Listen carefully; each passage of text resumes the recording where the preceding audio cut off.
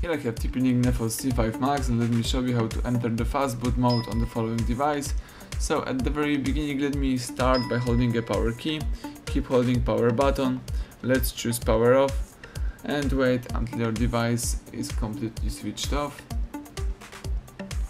And afterwards you have to use the following combination of keys: the power key and volume up. So let's hold down together these two keys for a few seconds. Keep holding both keys and release them as soon as boot mode pops up on the screen.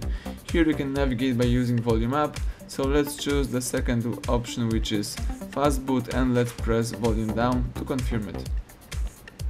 And that's it. As you can see, now the device is in fast boot mode, so you can use your desired mode, or you can simply quit it by pressing power key for a long time.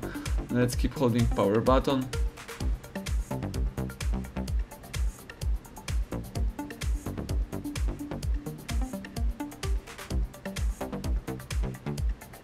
And release power as soon as phone goes black.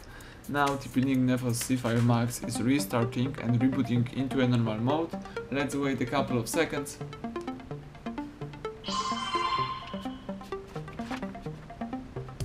Excellent. As you can see, now you may use your device. Thank you for watching. Please subscribe our channel and leave a thumbs up under the video.